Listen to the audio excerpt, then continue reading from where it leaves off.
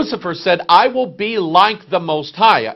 I will ascend into heaven. I will exalt my throne above the stars of God. When the sun rises up, it is exalting itself above the stars of God. When the sun comes up, the stars go away.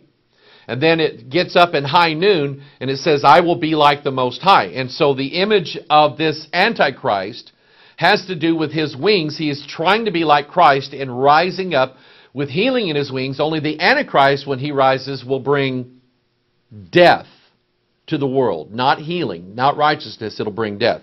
The symbolism of wings on something gives you the idea and the concept that it is an angel or a spiritual being of some kind. Let me read you some stories here. Ezekiel chapter 1, verse 5. Also out of the midst thereof came the likeness of 4 living creatures, and this was their appearance. They had the likeness of man, and everyone had 4 faces, and everyone had 4 wings. Ezekiel 10:5. And the sound of the cherubim's wings was heard even to the outer court as the voice of the Almighty God when He speaketh. So these cherubs, and there was 4. Remember the 4 men that were carrying this woman. These 4 principalities, powers, rulers of darkness, spiritual wickedness in high places. They bring to the world the false gospel. The real gospel is located in Matthew, Mark, Luke, and John. See the similarities here.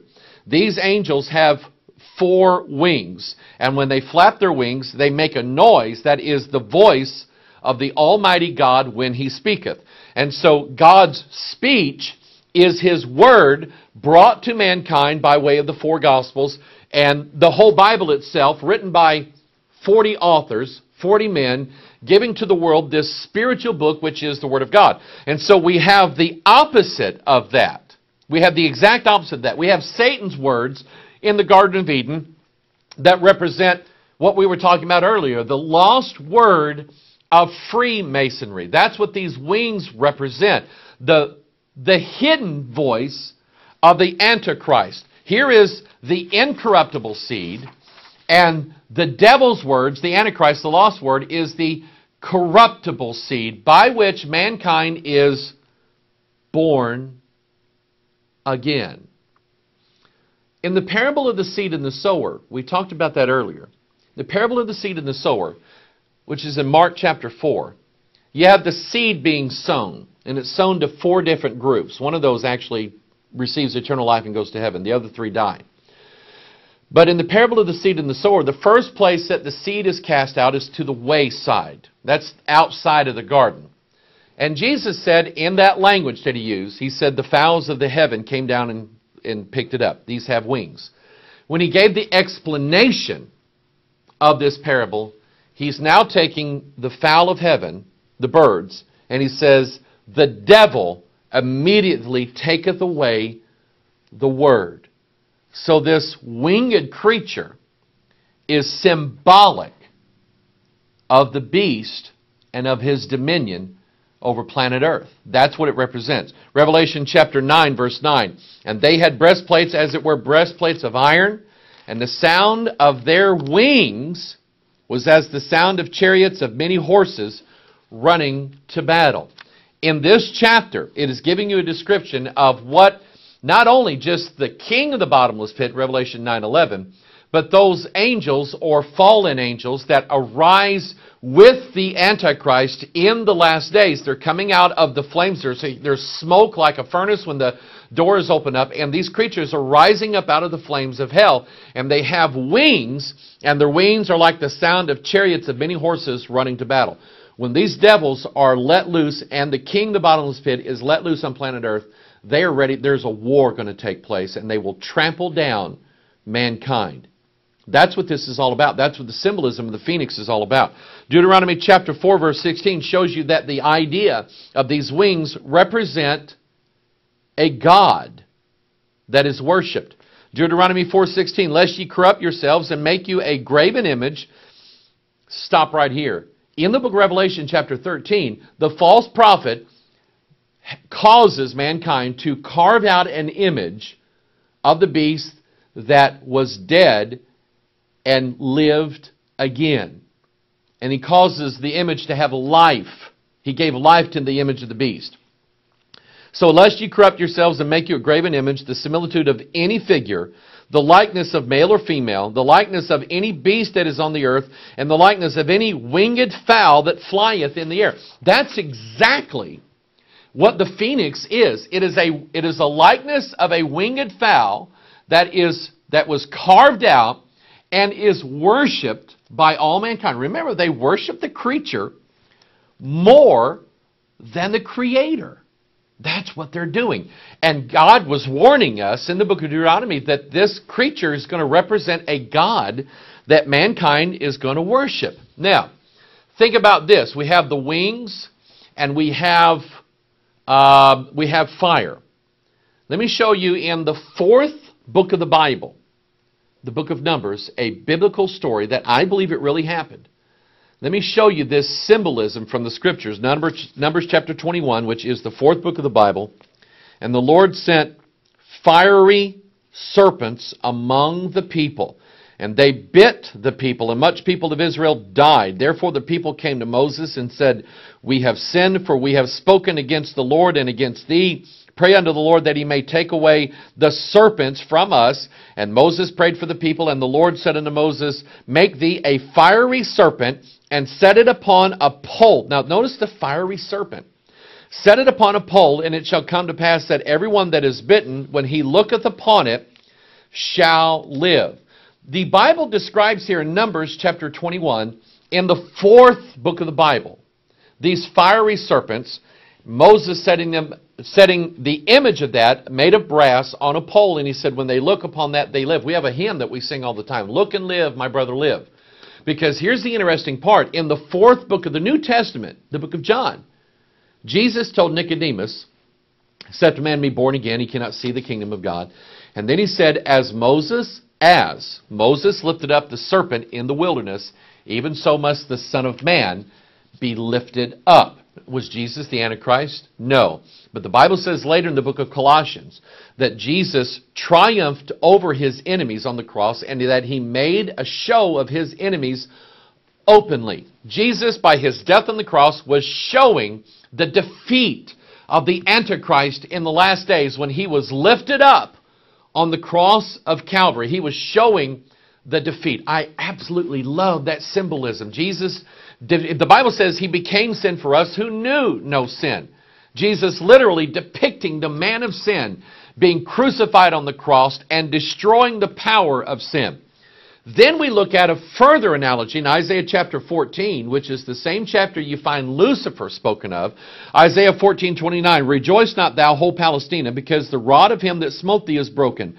For out of the serpent's root shall come forth a cockatrice, and his fruit shall be a fiery, flying serpent. Are you kidding me?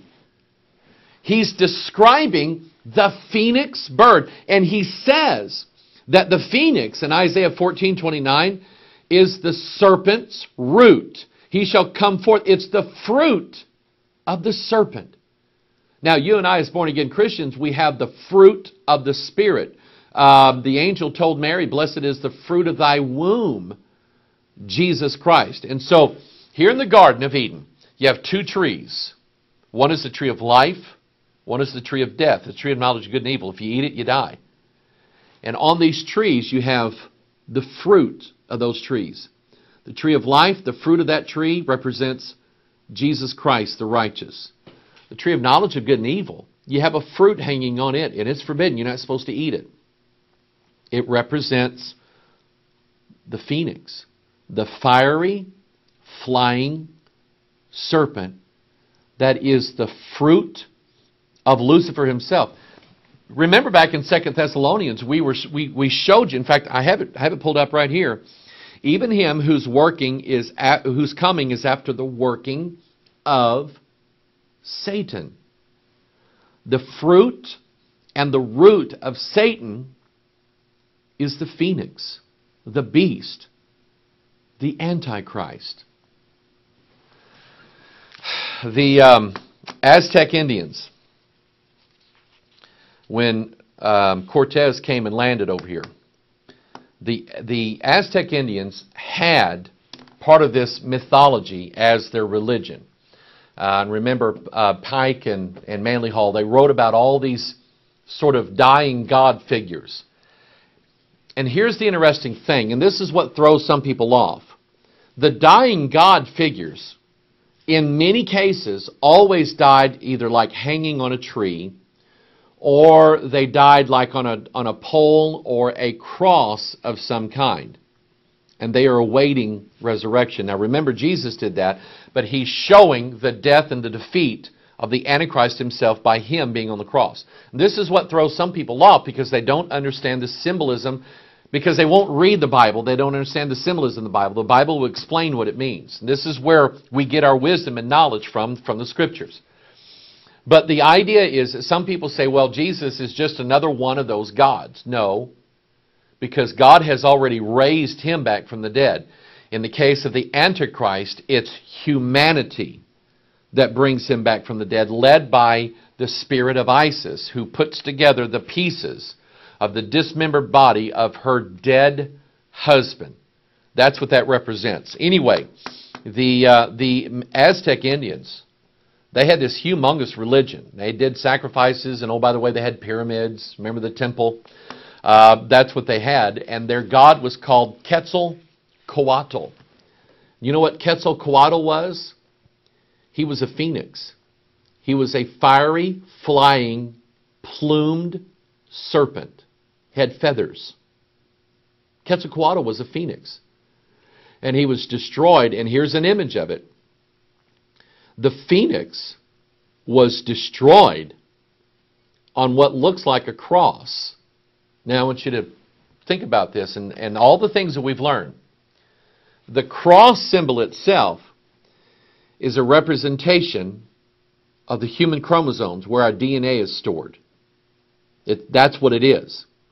Remember what Satan did, and there's 46 of those. Remember what Lucifer did in the Garden of Eden. He spoke death. He bit Eve with his words and put his poison into her, literally into her seed, into her DNA, into her chromosomes. He spoke 46 words in the King James Bible, by the way. So you get this idea of the dead God. Actually, he resides in us, in our flesh.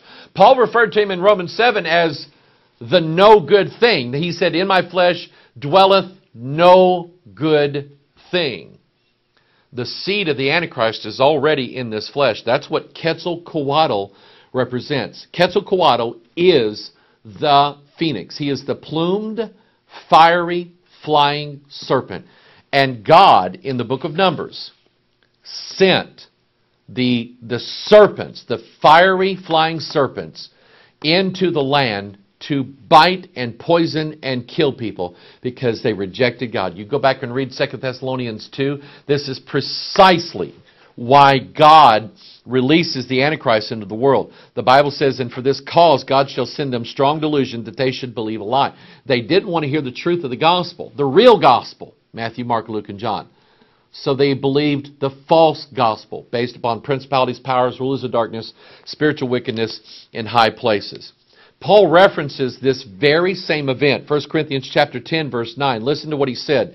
Neither let us tempt Christ, as some of them also tempted and were destroyed. That word destroyed is related to Apollo and Abaddon, the destroyer, the king of the bottomless pit, and destroyed of serpents. Neither murmur ye, as some of them also murmured and were destroyed of the destroyer.